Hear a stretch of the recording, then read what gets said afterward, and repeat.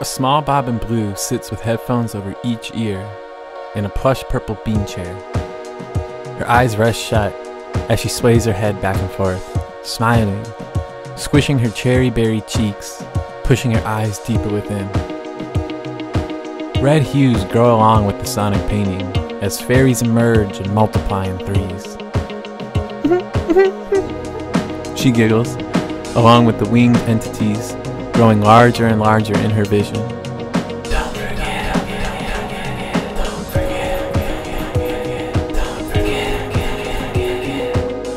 The strawberry red swirl she swims through soon turns to the white walls of the living room as her eyes open to the hunched over back of the performer, sitting towards her right.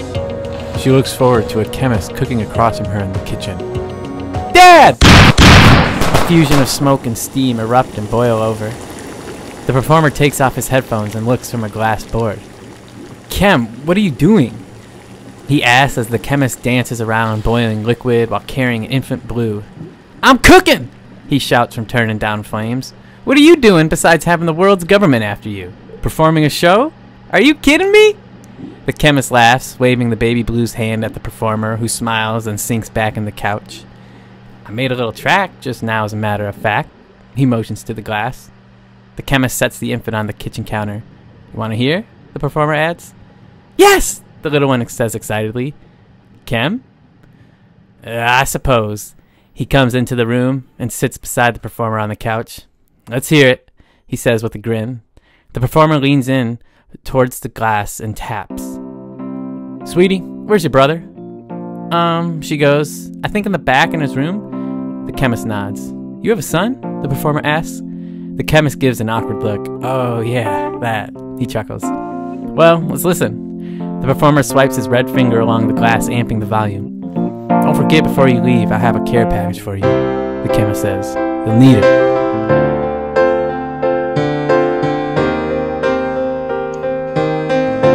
Close your eyes. It's better, the performer says.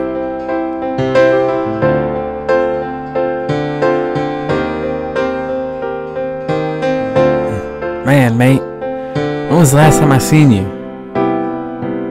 It's been quite some time, that's for sure. Yeah. Wow. It's beautiful. You just made this, just now, the chemist asks. Yeah, mate says. The chemist's eyes shut, drifting his head along with his daughter's.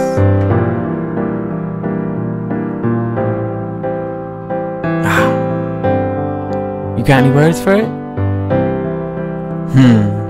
Mate thinks. Said my name's mate and looking for a date, huh?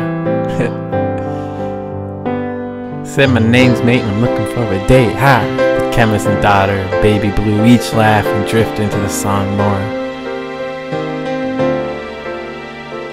These motherfuckers know where I'm at, come get me then. These motherfuckers know where I'm at, come get me then. Damn, mate, the chemist says and sits up. These motherfuckers know where I'm at, come get me then. The chemist moves his eyes from the furry carpet below to a small speck dot standing on the table. They do know where you're at, the chemist whispers. Mate! He shouts, grabbing him. They do know where you're at! What? He shakes. Mate! Look! He points to the dot soldier. Mate's eyes drop as the chemist runs to the kitchen, opens and ignites a small glass box. Mate! He looks back. Throw it! Throw it here!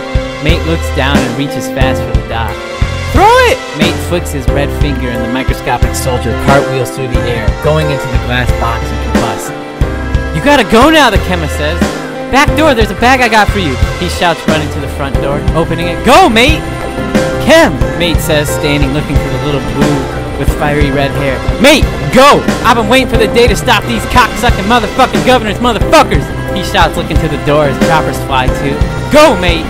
Do what you're meant to. Mate nods to the chemist and his children, who begin strapping up in gear.